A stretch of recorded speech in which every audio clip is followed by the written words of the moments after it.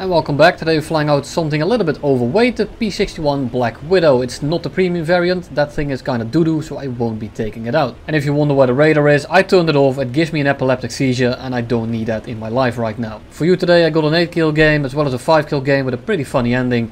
And I'm using these games because they're pretty showing for the vehicle. Because all in all, the P-61 Black Widow is extremely situational. And for the most part you really have to just make do with the cards you are dealt with. You are always very annoying to kill, and that's mainly due to the gunner that's on the top, or the turret that's on the top, 450 cals, 360 degree coverage, you can shoot that straight up. If someone stays below you, you rotate your plane, you pitch up a little bit. It's very easy to always have this gunner pointing at someone. The thing I like to do is kill the things that are the most annoying to kill once they're paying attention to you. So I like to use the air spawn to focus hyper maneuverable planes or things that are extremely fast.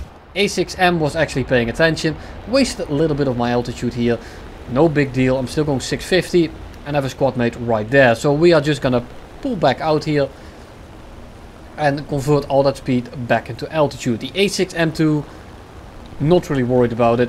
Yak 9, not really worried about it as long as not a 9U. And with that in mind, I'm not really too worried about dropping some energy, dropping some altitude to kill a guy real quick. I put all that speed back into altitude.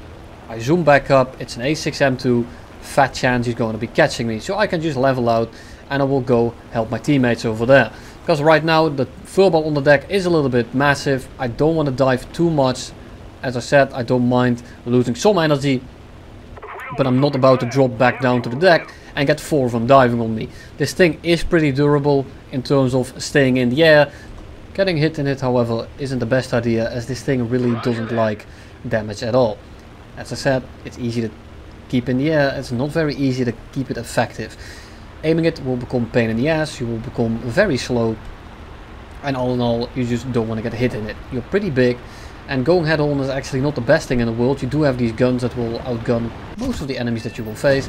The thing is, however, if they commit back, if they shoot back, not very likely that you can dodge them, and they can very easily dodge your guns because, well, you're kind of fat, so they can just pull out of the way, pull back in, and at that point you kind of have to commit, because if you try to dodge you are going to die. And that's going to be kill number 2 in the meantime as we are diving towards the deck. And now most of them are pretty low, I am going pretty fast here, and I'm just going to be trying to beat my teammate out towards this BF-110. Getting a little bit greedy here, I'm feeling some kills here, which was right. So we just shoot a little bit. We hit him and he instantly blows up. A&M2s, lovely set of guns. And that's going to be kill number 3. So now, still going 600, going to a little bit of a shallow climb, where this thing kind of holds its energy pretty well. If you go straight up, expect to just drop out of the air, because it's not, well, the retention in 90 degrees up, it's a pretty fat bitch. Expect it to fall out of the air like one. Right now just climbing towards the middle, using that speed to get a little bit of altitude back, not the most, but at this point I can at least dive a little bit, pick up some speed and make it so that the people on the deck, if they want to head on me, if they want to come towards me, we won't be on equal ground. So I can use this to one, cool my engines. My speed isn't as important because I have a little bit of altitude on them, plus my total energy in this climb will be higher than going straight on the deck, because I would have stayed at around 600, 550 and not build up any energy at all. I would have maintained it, but I wouldn't gain anything. Look at the enemy team, they're doing exactly that. They're chasing my team on the deck. They're staying low, they're turning, they're not going at that top speed, and I'm going on 350 or 380 speed at a little bit higher altitude. These guys are not going 580.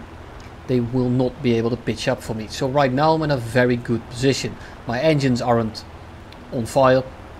I'm directly above these guys, and all I need to do now is pick the right targets and kill them as quickly as I can, because getting swamped in this thing, other than running away and using your gunner, it's not going to be a very great time. ITP tried to pitch up for me, I didn't take the head on, and look at that, he stalled himself out. And I want the ITP out of the game mainly because of that gun, 37mm, extremely damn fast, and well, this thing is pretty easy to hit, so I want that dead.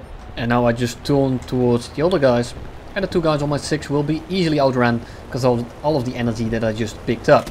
use the gunner a little bit, just spray at the LA5, all skill, no luck. I definitely know how to use gunners. Very great. A6M2 turns in front of me because he's engaged with someone else. We switch targets and we shoot him out of the air. And now we are just going to keep flying straight because I don't want to turn for the head-on with that A6M. We're both pretty slow, but we're going to get into that head-on at a very close range and we're likely going to trade. He's going to hit me. Something is going to happen and I'm not feeling it. So I'm just going to break off. A6M starts the turn, so we will start the turn after him. He's going pretty slow. Now we have some separation. He moved a little bit, he's even slower. The chances of him dodging a head-on now are slim to none. He dodges the head-on with the XP50, but that thing is kind of awkward to aim at lower speed. And we are just gonna hold the trigger down because I want that kill. And that's going to be kill number 7.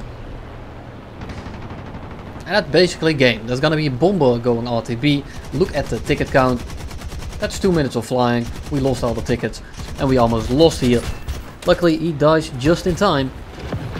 If he was able to repair, what would have happened is he would have probably J'd out, tickets would have gone down, and we totally would have deserved that loss because they fragged a little bit of ground units at the start. We have 4 planes in the air, they have 0. Having less planes definitely means you won the ground war, so that means you should deserve the win. He sets me on fire, no big deal, game is over. And here are the results if you care about such a thing. For the next game, not the most interesting game, but I do advise you to at least skip towards the end area where something happens that, well, is pretty common nowadays. It's a little bit of an older clip here, but it's mostly about the ending of this clip. So, P-61 again, 2 kilometer airspan, putting that to use, getting a little bit of altitude. 5.7 kilometers basically, 5.6. And we are above everyone, even the Puromersky, or however you want to pronounce that shit. 109 on the right, 190 diving out. And I'm kind of just free to pick and choose what target I want to go for. XP50 creeping along here, because well, that thing is kind of busted, you know. Totally 3.7 or 4.0 actually now, material. But no biggie, we are above everyone. So we can kind of just pick and choose yet again, just like the last game. And you really do want a little bit of altitude, otherwise you are forced to go defensive. And 99% of the time going defensive in this thing means you are going to be using your turret. Unless of course you have the same thing as you had at the end of this video. 109, too busy going for the XP50, which isn't the worst idea because the XP50 is definitely a very big threat. So you want that out of the air. 109 gets triple teamed, dies pretty quickly. I turn my engines down, I'm starting to glide. And I see a 109 going pretty slow. So we hold the trigger down, we shoot him out of the air, and we continue our merry way. Who is here? One guy above us. He's busy with the XP50. He's coming towards us though. If he tries to break off from the XP50 fight, which he will likely do, and then go for us, it might be pretty bad. Luckily, 264 flies right in front of our guns. We blast him out of the air, and the other 109 gets shot down by the P-61, as mentioned previously. Spitfire going pretty slow here, but I'm still gonna have quite a hard time getting guns on this guy, and that's mainly because this thing is so damn floaty. Luckily, he's going pretty slow, or pretty predictably rather. He's not very slow. We shoot his wing off, we hit him with the AI gunner, and now he's flying about with one wing. Unfortunately for us, a Spitfire with one wing still flies pretty well. Very easy to land, repair, and take back over that thing. So we just want to get some separation. Don't want to get fragged by a guy that's actually dead. So he's out of range. We just start using our 50 cals here in the hope that we might nick the engine. We might blow him up, might set him on fire. Just outright kill him. No matter how, I want him dead. We get a hit at like 1.6 kilometers and 50 cals, no HE filler. Likely not gonna be doing much damage there. So we go for the Spitfire again. He is limping back to base, and I see the G55 on the right there. I don't really want to engage it for the simple reason that at any point, if I get close, he can break off and force a head-on with him. I'm looking at him, I'm trying to see what he's trying to do, but I don't want to invite him into coming head-on with me. So what I want to do is go for the Spitfire for as long as I can in the hope that I might get a hit on him. I'm kind of getting sick of the fact that I keep getting hit or not hitting at all. And I'm not really able to aim because this plane is kind of awkward. And now the G55 is right next to us. The idea here was he might go for me, gives the XP50 a very easy chance to kill him. If I go from the get-go, likely he's gonna force a head-on with me, then I die, and then the XP50 has to dogfight the G55 as well as the 190 that's coming in. So I either can make it so the G55 breaks off and give him the position to kill him, or I die in the trade, might not even kill him, and then it's 2v1. So I played it a little bit like a bitch there, but I couldn't risk it because this plane in that situation isn't the best. I didn't want that Spitfire to get back to base. I'd rather get a secure kill. I'd rather bet on the fact that I can kill that guy, because I would have been able to very easily, and trade in a head-on. Spitfire goes back to base, and then it's 3v1. Worst case scenario. Worst case scenario here, Spitfire dies, XP50 dies, 2v1. Still better than a 3v1. And that's why I took that bet. Might have shafted my teammate a little bit, but I'm looking to win here. I'm not looking for one person. I'm looking at trying to look at the bigger picture, if it wasn't, well, apparent yet. Guy on the XP50, he's bringing them all back down to the deck. He gets killed.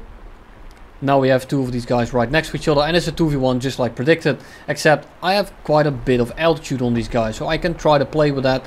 190 is exiting the area, he's not coming towards us, so G55 is going very slow here. The guy that just died says something Russian in chat.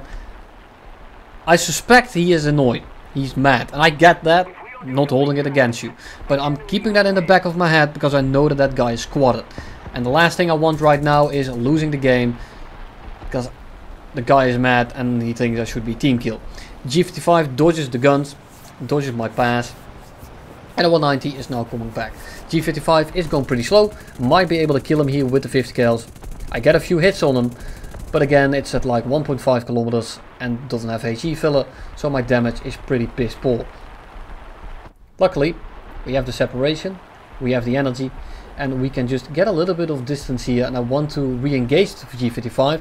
G55 would have been dead right there if that 190 wasn't there, because I could have just gone up, go into a little bit of a shallow climb that G55 has no business trying to chase that up. And what's going to end up happening is that the G55 is without energy, without the ability to dodge my guns, and I still have about 250 rounds of A&M2s, which is more than sufficient. He would have been dead. Unfortunately, 190 is right next to him, and what do? They return back to the airfield. 190, he's crit, he's damaged, not a big deal. G55, he's gonna be camping the airfield till the end of the game. I'm not gonna be ranting about that, because we've done that plenty.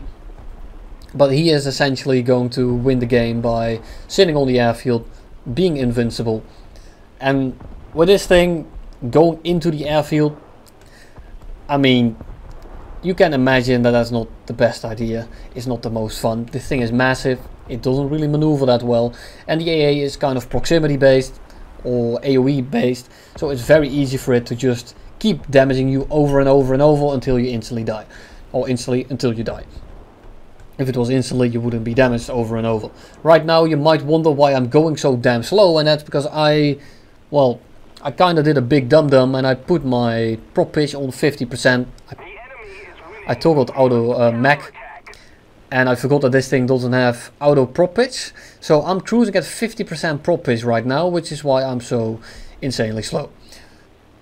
So yeah, kind of unfortunate. Otherwise, I probably would have died here because of that 190 as well as the G55 on 50% prop pitch. If I was still on 100, I probably would have been able to dogfight both of those guys in that situation if there was no AA here. And we get a P-51 on our 6, and it's the guy that's squatted with the guy that talked Russian to me. So I already expect something, I'm starting to dodge, and here it comes, he's trying to kill me. Because what do you do when you lose a teammate? Because of maybe bad play, maybe someone made a mistake. You kill him as well to make the odds even worse. So we start a dogfight with a P-51C. He turns significantly better, he climbs better, he does everything better basically. But luckily, he is a whole dog, his IQ is 12, and he's going to end up passing in front of us. He gets reversed. Again, if I had 100% prop pitch, I might have been able to hit that, because I had a little bit more power, had a little bit more controllability just before the shot. I switched to gun of view. In the end, completely unnecessary, because this guy is actually bad enough to fly in front of my guns. Luckily, get a funny meme turret kill, I guess. Double tap with the A&Ms, tell him to fuck off. And we are on our merry way. And I'm not going to be showing you the last 5 to 6 minutes of this game because I'm gonna be circling the airfield and getting fragged by it. Good night, hot dog. Rest in peace, you won't be missed. And that's all I have for you today. G55 is going to win the game by camping the airfield, because you know, that's how you play these games nowadays. Hope you enjoyed it, have a nice Sunday, and I will see you all in the next one.